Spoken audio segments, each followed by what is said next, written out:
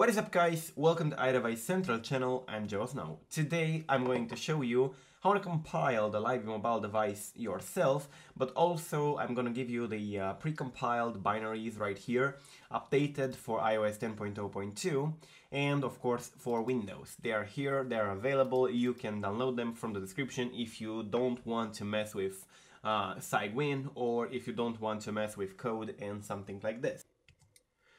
The latest version of LibiMobileDevice is available, of course, on GitHub, but it's available in a project state, so you cannot run it, you need to compile it first.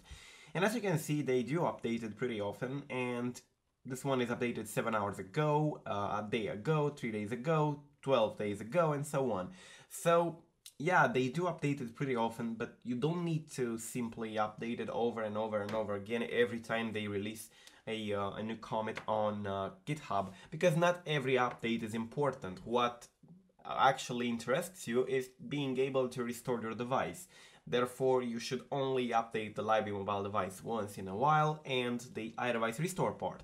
So, at first I'm going to show you the binaries. You probably know that the LibiMobileDevice used to get broken when iOS 10.0.2 was released. Nobody was able to restore, not even the original firmware, not even the untouched IPSW, because they get ASR error for some reason on the official Apple firmware, not on custom-made firmware, just official firmware for some reason. Now this new build actually fixed the issue, and you can now restore through LibiMobileDevice, and I'm going to demonstrate that in a couple of seconds. So at first I'm going to call this folder to show you. We see we do have Idevice Restore, so we need to take our unique device ID.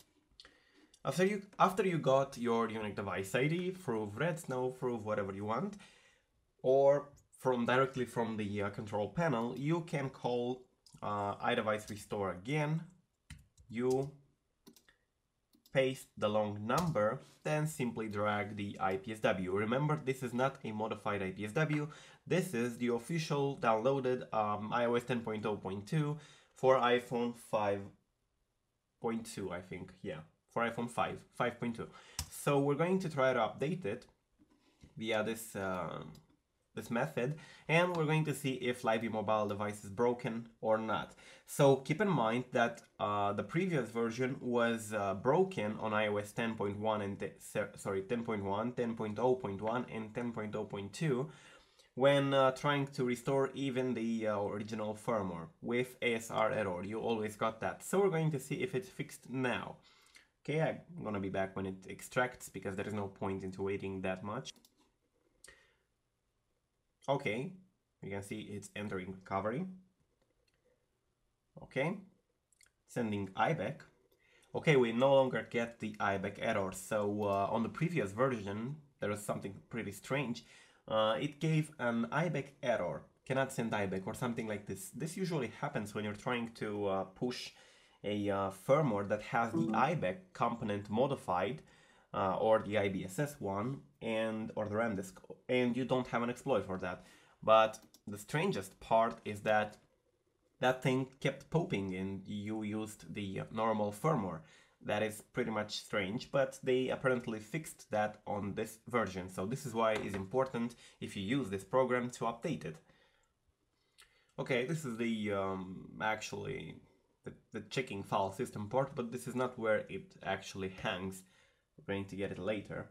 Okay, there are a couple of validations and so on, but this is where it actually failed with ASR error on official firmware on the previous version. And now, as you can see, it doesn't seem to be failing anymore. We're going to see. Okay, so it finally skipped with done sending file system, verifying restores, and so on. So no longer ASR errors on the official restores, which means that they finally fixed the LibiMobileDevice for iOS 10.0.2. Now, the only caveat on this program is that you have to compile it yourself. If nobody like me on YouTube provides you a link with the binaries, as I do now in the description, then you kind of have to do it yourself, which is a mix of feelings when you're trying to use Cygwin to build this thing. It uses a lot of libraries, it uses a lot of links and a lot of components that you need to have, that you need to make sure you have on your computer before starting. And if you don't, you get a couple of errors that you've never seen before. So building this thing is extremely hard if you especially don't know how to use Cygwin or MinGW, or if you don't know about imports, linking, and so on. So I'm going to get into it in a couple of seconds. But as you can see, the phone had restored almost completely with this version, so definitely get it from the description. Now keep in mind, this version is already on the backbone of the Firmware Manager X that I released yesterday, so there is no issue with that. You can use Firmware Manager if you don't like command prompt applications. You can simply restore using Firmware Manager.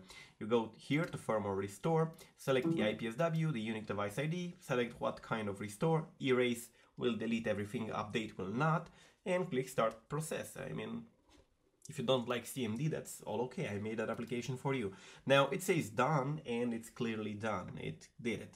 Great, so now we know it works, you can download it. But how you can compile it yourself? Well, good question. I'm going to get a little bit into it. You need to go to the GitHub, to their project page, right here, link is in the description. First get the LibiMobileDevice and clone or download. Click to download the zip file, which shouldn't take a lot, but will do take a little bit. Okay. And I guess this is it. I mean, okay, we can now extract the basic folder from here. And now before you install Cygwin, keep in mind that LibiMobileDevice has a couple of requirements.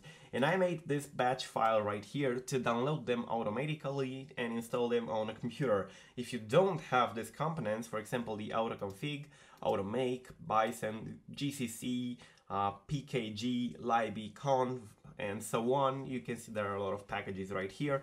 You will get a couple of errors and you don't want to mess with them. As I say, there's a couple of feelings of mixes between anger and happiness when you're trying to build this thing.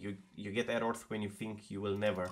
Okay, so you need to go in Cygwin if you want and simply get the content of my bat file and put it right here. It will save you from a lot of things. And you need to have the setup 86, the packages from where you installed Cygwin. Now I'm speaking with people who know what Cygwin is. If you don't and you never heard of this program, just don't mess with it. Just take the binaries, okay? And you need to simply open THlS. It will start the setup automatically using my script, and it will start downloading exactly the packages you need. But at first, make sure you do have Cygwin installed with the basic packages that it came from the factory. So after you installed everything, I'm going to let the batch file in the description, probably in a paste. You need to open this terminal file. It gives you a terminal file, and it looks like this. Now cd into the directory of this LibiMobileDevice thing, and you are here. Now you need to /autogen.sh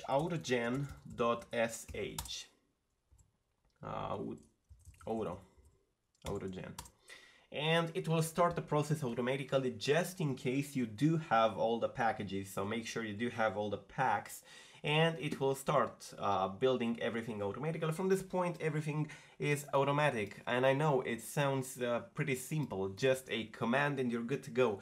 But it's not that simple, because you need to make sure you have a couple of packs. Sometimes it doesn't simply recommend you to use that path, so you need to change the paths between the packs.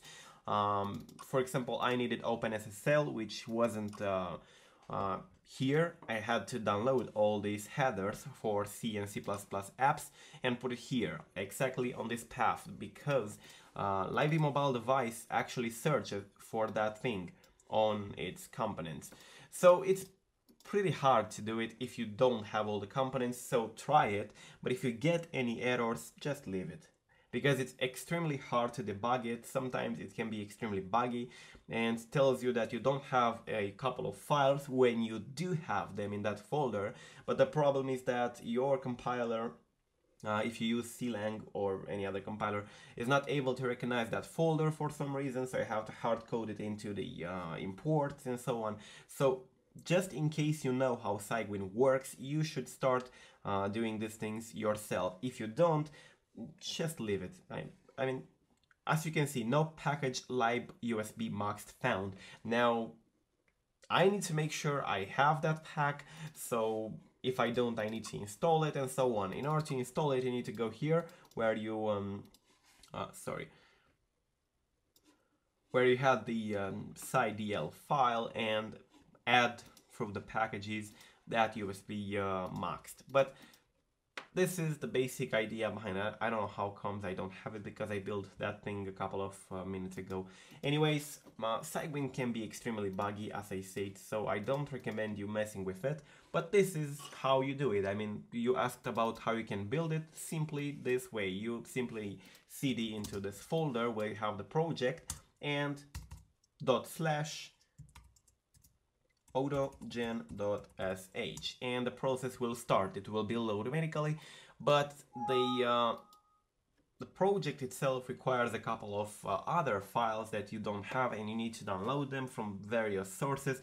And don't get me wrong, but it would make a video of 30 or 40 minutes to show you exactly where to get all the packs, because they are located in various locations. You have to find them yourself. So just stick with the binaries I provide you. So get them from the description.